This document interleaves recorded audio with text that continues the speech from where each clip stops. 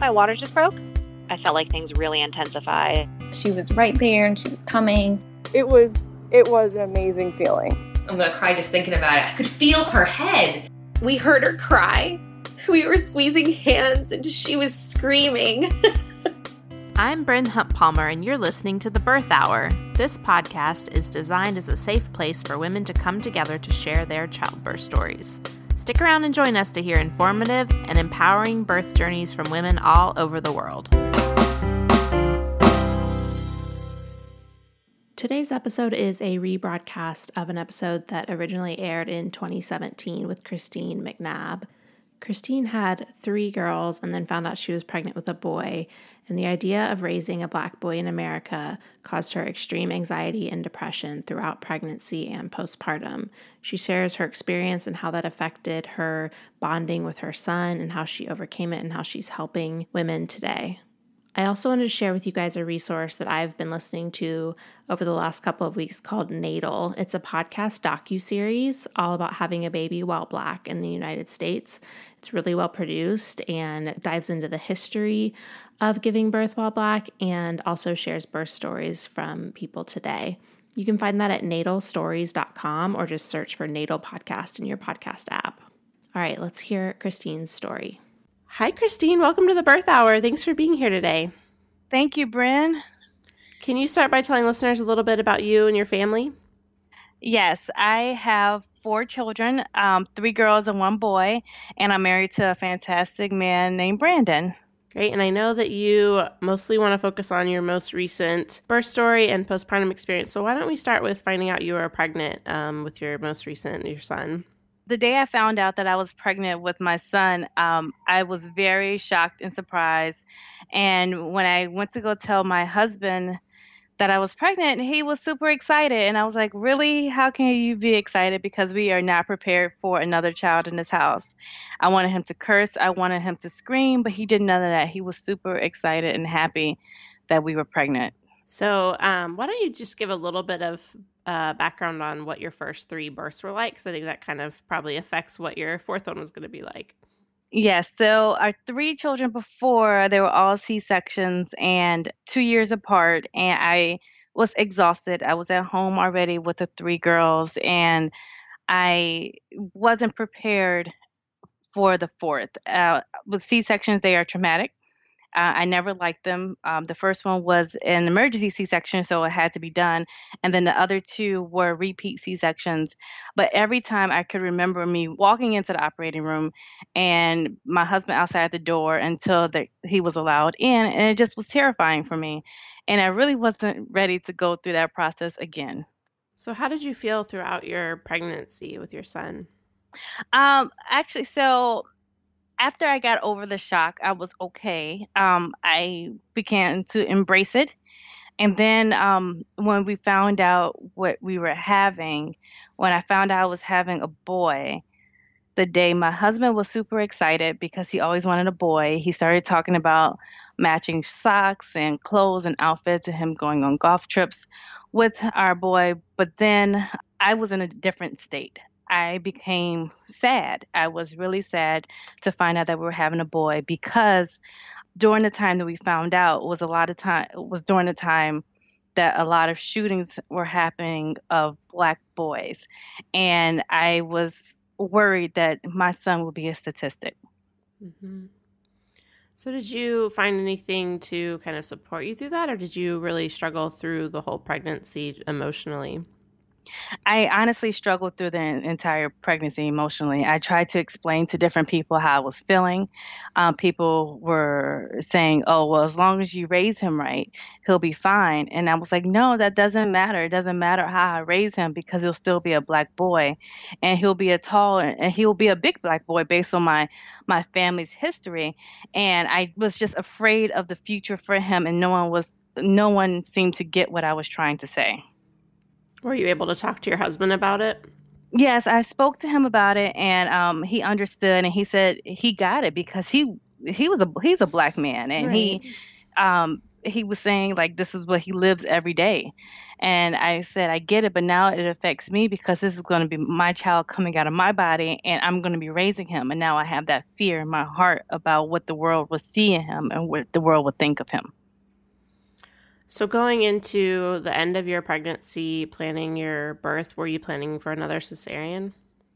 Yes, it was going to be another repeat cesarean. And I was still highly stressed throughout the entire pregnancy, but I continued to do the best I could for my body, for my baby, and for my other children as well. But the thought kept coming to my head over and over again, and the worry kept coming there about having a black son. Mm-hmm. Well, let's go ahead and get into your birth story because I know you want to share a lot about postpartum as well. So let's talk about the day that he was born. So the day he was born, it was very interesting. We started off early in the morning, and the same thing happened. I had to walk into the operating room, and getting the epidural was actually the worst epidural experience for me because I could not stop shaking. All the anxiety and everything. I remember like two people had to hold me to stop shaking to try to get the epidural done. My body, I could not relax. I couldn't calm down because here I am about to have this fourth child. When baby Brandon was delivered, my goal was to stay awake. That's been my goal for the last two children, that I had to stay awake during the time. I was able to stay awake. And he was out, and not really knowing how long I was in there.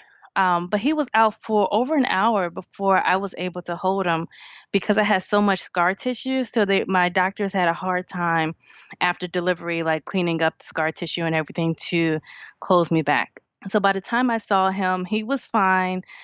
He was with my husband and the nurses. But I was exhausted and I was sad. I was sad because I wasn't able to see him or hold him right away. And the nervousness was still there, knowing that another black boy has entered the world. So we were in the hospital for a few days, like any mom who had a cesarean. There were no complications or anything. And then after we came home, reality hit. It was just me against the world, me and this newborn baby that I had to take care of, plus the other three children. And plus, we're in a city where we don't have any family. My mom had left soon after the baby was born. My mother-in-law came into town and she was here for a little while. I just felt so lonely. I didn't know what to do. I was sad. I was in the house. I would rather clean than hold my baby. I would rather sleep or hide than hold my baby. I didn't know what to do because I was just so afraid of the world, of what was going to happen with him. I was afraid that I would hurt him. I was feeling disconnected from everybody, my husband, my other three children, and the baby. I no longer wanted to be there. I no longer wanted to be a mom. I no longer wanted to be in our circumstance, and I did not know how to handle it. So it was pretty tough, and days, weeks, months went by, and I was still just doing routine things. I actually did more than I was supposed to. I was cleaning up so much. That was my out. I did not want to hold the baby, so I would clean up. But I was cleaning up so much that my incision got infected. So here I am back at the hospital again to to get my incision fixed and get on antibiotics. And I still did not slow down. That was supposed to make me slow down. That still did not make me slow down. I hated nursing because I had to sit and hold my baby, and I did not know how to relax and enjoy the time holding him. I nursed him really fast and put him down, and then I would get back to cleaning or doing something else just to disconnect from my everyday. A few months into, he was about 3 months old, and I was in my bathroom and I was crying. I could not take it anymore. I was crying. I was throwing things, and my husband found me upstairs in our bathroom, and he was like, "What's going on?" And I told him that I can't do this anymore. I told him I was leaving. I told him that he and our children are better off without me. And he had no idea. He was like, "What are you talking about?" I said, "I can't do this. You deserve better than what I can give you. So I'm leaving." And he was like, "Where are you going?" I said, "I don't know. I'm going to drive and I'm going to keep driving, or I'm going to get on a plane and go somewhere, but I'm not coming back." He held me and he was in shock. We were crying. He was very upset about what he was hearing. But it was my reality at that moment. I could not shake it. I could not get out of it. So we went to go see my doctor, made an appointment, got the first appointment available. And I got there. I did not know what to say. But so she closed the door and she sat down next to me in the doctor's office and she said, "What's going on?" And I said, "Something's wrong." And we sat there for an hour and it was the best hour. I would always remember that her name is Dr. Band, and she sat there and she talked to me and she made me feel normal. She made me realize that I am okay. There was nothing wrong with me. This is just what's going on with me. So we talked through everything.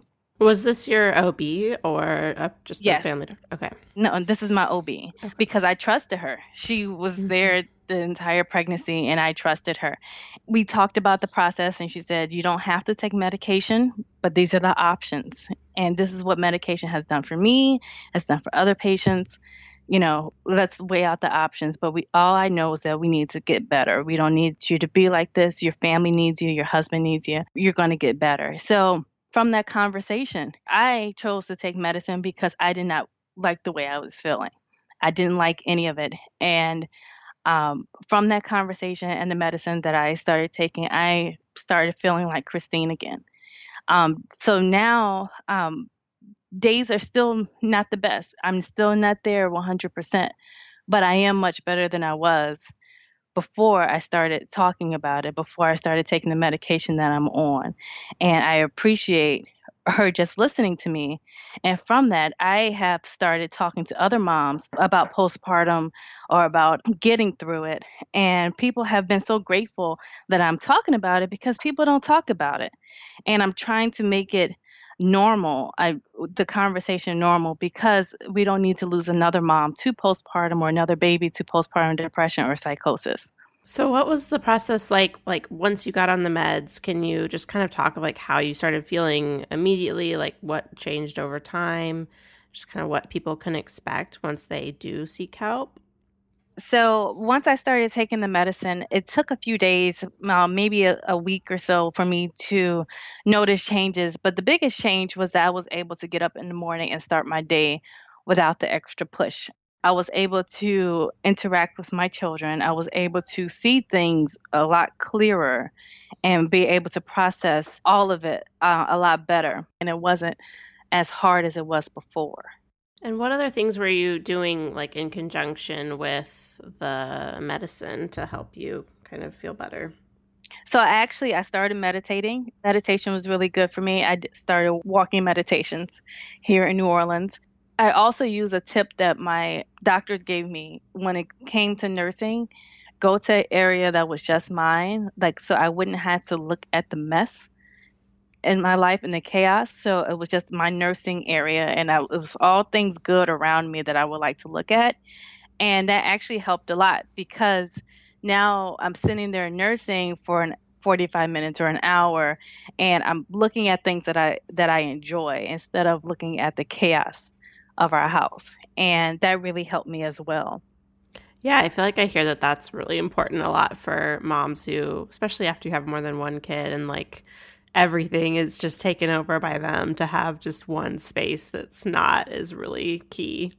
Yes, that's very important. And then the other thing I started doing was riding my bike. I started getting up early in the morning before everyone will wake up and before my husband had to leave for work, and I would go out for a bike ride.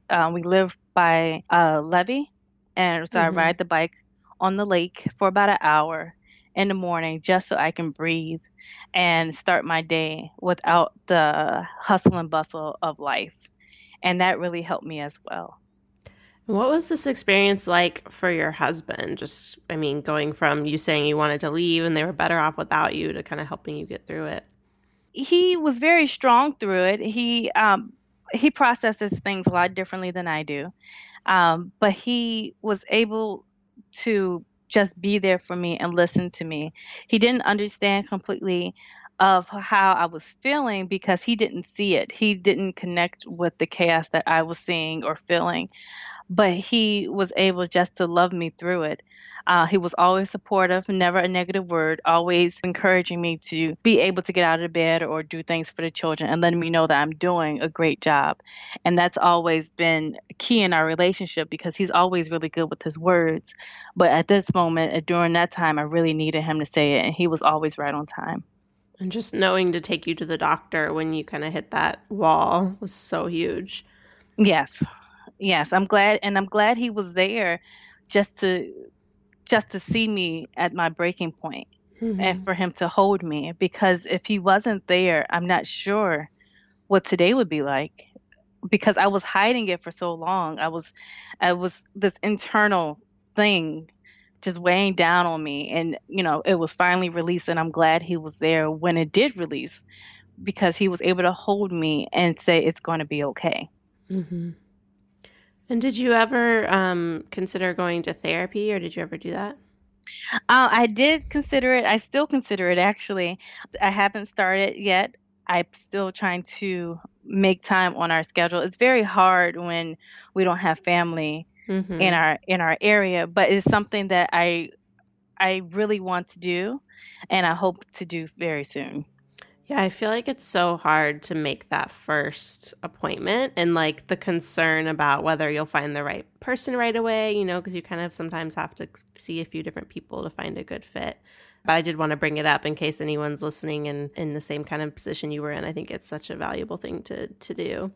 Oh, yes.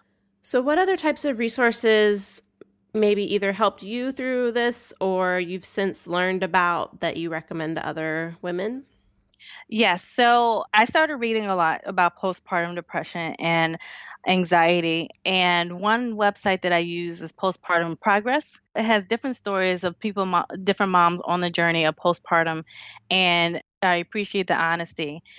And then so from me reading those stories and gaining my courage to share my story as well, I write about it. I write about my postpartum depression and anxiety. And from that, a lot of moms have come to me. At first, it was like this secret thing. People would private message me and tell me thank you because they were dealing with the same thing.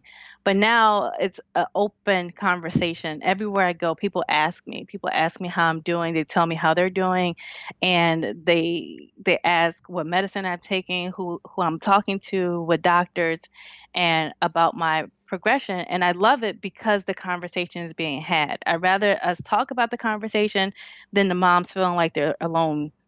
Now on the blog, we have 8 contributors. So there's a range of conversation about lifestyles for moms.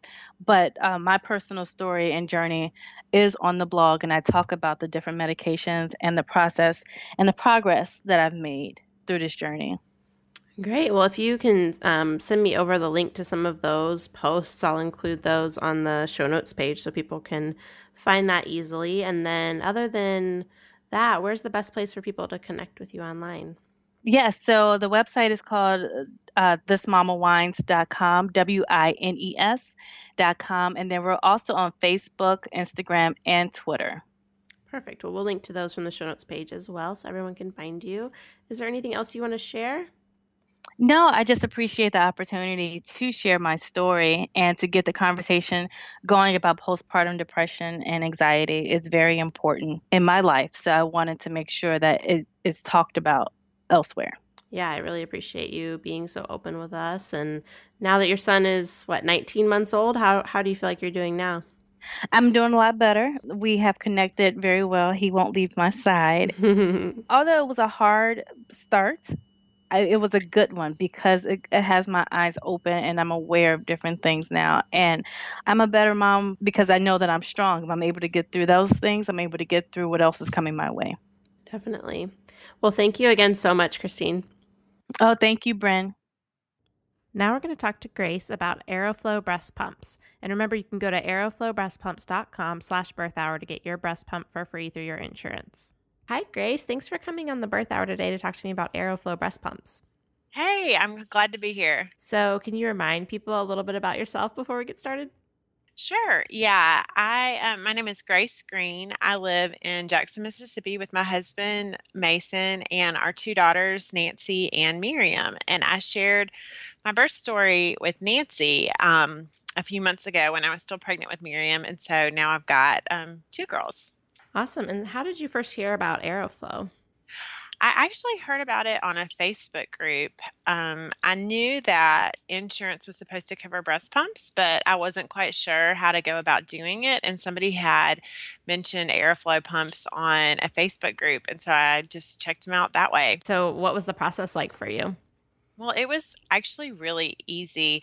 I think back to when I was nesting, and there's a whole list of things you need to get done. And figuring out things with your insurance is probably the last one you want to do. And so it always gets pushed to the back burner. Everything else is so much more fun and straightforward to do. But I saw the link for Airflow, and I clicked on it, and it took me, maybe just less than 5 minutes to fill out my information. I just had to put my personal information and my insurance information. And then I thought, okay, well, we'll see what happens. And I just submitted it. And within a couple days, somebody called me and they said, I'm your Airflow breast pump specialist. Call me back. We'll get everything taken care of for you. And I really couldn't believe how easy it was. So I think, I might have communicated it with them once over the phone, but then sent most of my information via email.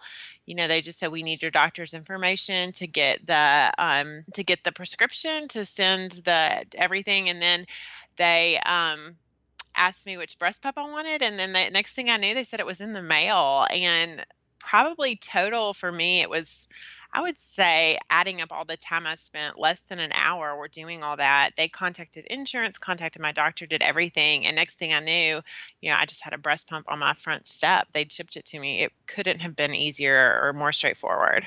That's amazing. And you did it while you were still pregnant?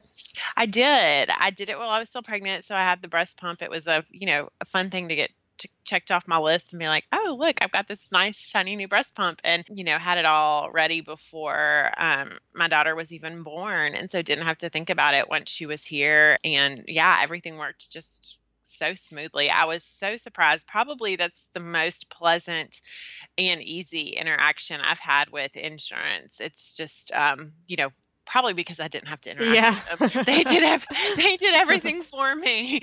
And so the Airflow people were just real easy. There was no guessing of what to do, or am I talking with the right person, or where do I find this form, or any of that. It was just, they took care of everything for me. I love it. Yeah, I feel like insurance just works so much better, like business to business versus business to customer. They just don't know how to deal with individual customers, or that's just not their forte, because almost every interaction I have is kind of a nightmare. So I love that Aeroflow is taking care of this for moms. I do too. And it was so simple just because, they say, here's the list of breast pumps that you qualify for. And I just looked at those, and they make it really easy. Like, they have comparison charts between every breast pump. So, this one has these features, and this one has these features, and this one has these features. So you can just look and see what you need to meet your specific needs.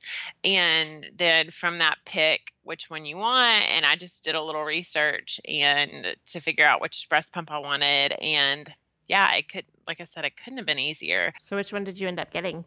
I ended up getting the Spectra S2. I had heard really good things about it, and I thought, let's try this. I actually did a little word search in a La Ley Taylor group that I'm in about Spectra pumps, and everything on there was like, I love my Spectra pump. It works so well.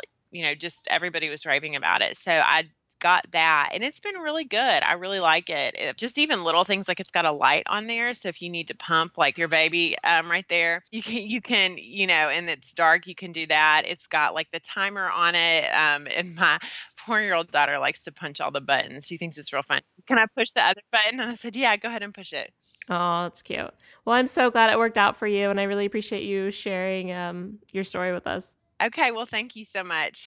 Thank you so much again to Christine for sharing her story, and to Grace for chatting with me about Aeroflow. If you're pregnant or newly had a baby and you need a breast pump, you can head over to aeroflowbreastpumps.com/birthhour and fill out their form, and they'll take care of everything for you.